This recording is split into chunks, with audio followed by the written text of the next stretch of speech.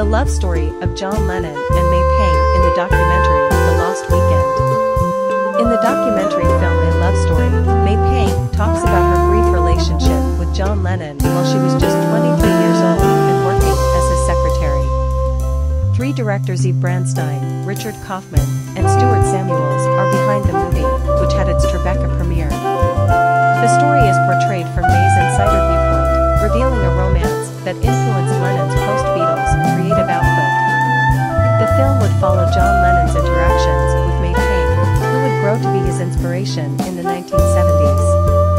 While Lennon was taking a break from his marriage to Yoko Ono in the middle of the 1970s, Pang had been having an intimate relationship with the musician. The movie will also go into detail about the alleged lost weekend that the former Beatle spent in Los Angeles. Lennon was well known for working on both the studio record Walls and Bridges and what would eventually become his covers album, Rock and Roll, during this time. During this time in his life, Lennon also enjoyed going out with the members of the drinking group known as the Hollywood Vampires, which also included Harry Nilsson, Ringo Starr, and Alice Cooper. When Lennon's wife, Yoko Ono, was prepared to resume their marriage, it was obvious that their romance would end.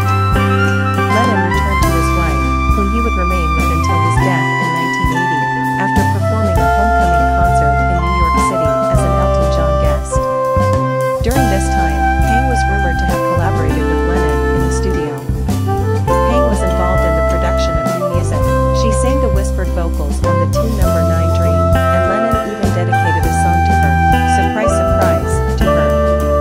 Prior to the movie's release, Pang claimed that she was still friendly with Lennon, saying, "Over the next 5 years, the man likes to make phone calls to me, talk to me, and see if I'm okay." That connection was never broken. As time passed, it got even more challenging. Starting on November 20th, the movie will be made accessible on Icon. Below is the trailer for the most recent Lennon